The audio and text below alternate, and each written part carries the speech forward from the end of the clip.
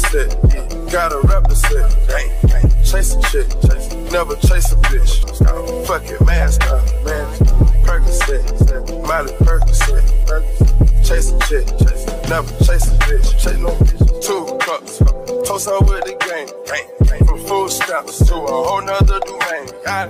Out the bottom, yeah. I'm a living proof, so ain't compromise. You work for others, you are at their mercy. They own your work. They own you. Your creative spirit is squashed. What keeps you in such positions is a fear of having to sink or swim on your own.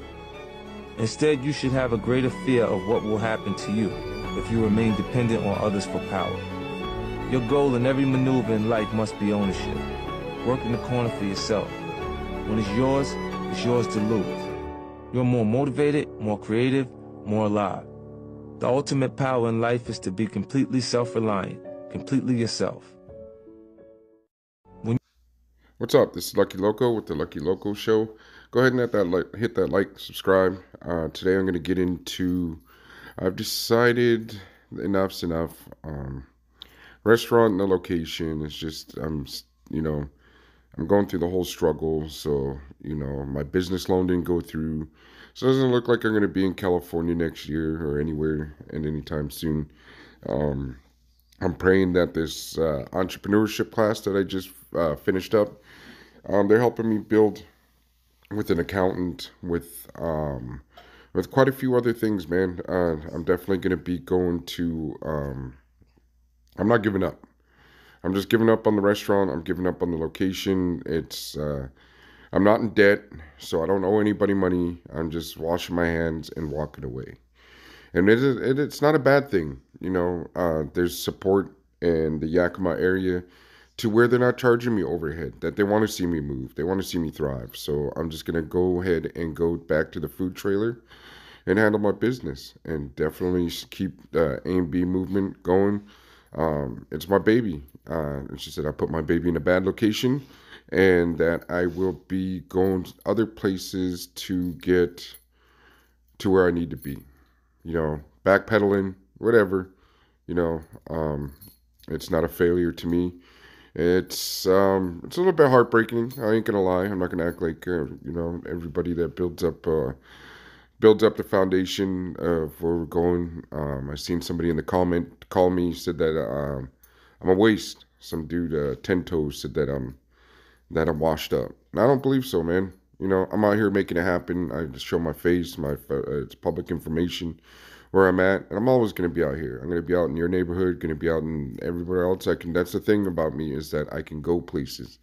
I don't hide. I'm out here publicly doing it.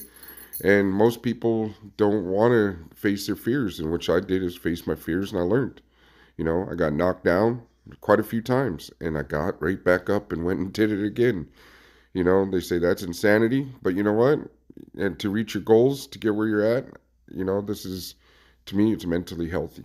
It's something that I do cherish, and I wish that it flourished the way it was supposed to flourish. But, certain things happen. You get haters, you get loss of the support from the community for some reason or another. Or some people just feel some type of way or jealous about like the accomplishments that you're doing, that they feel that you do not deserve where you're at. But, I don't let that type of stuff get to me. I got, for the few people that do act that way towards me, I got thousands of other supporters that cheer me on. So I'm not going to stay focused on the bad person that's sitting there waving their fist with jealousy or envy or hiding behind a name, I post where my locations are at all the time. I'm out here being a businessman. I'm not a gangster. I'm not whatever. And I take pride in that. I am happy about it. For somebody to say that I don't support other channels, I don't have time to get on other people's channels and even watch. People see me. I'm hardly ever in the chats, but, it is what it is. And, A&B Native American cuisine is going to be in Union Gap, back in the trailer, but if that's where I gotta go with no overhead, with more support in a certain area like in Yakima, why not? Go through some hardships, go to where you need to be. No overhead. I mean, come on, man.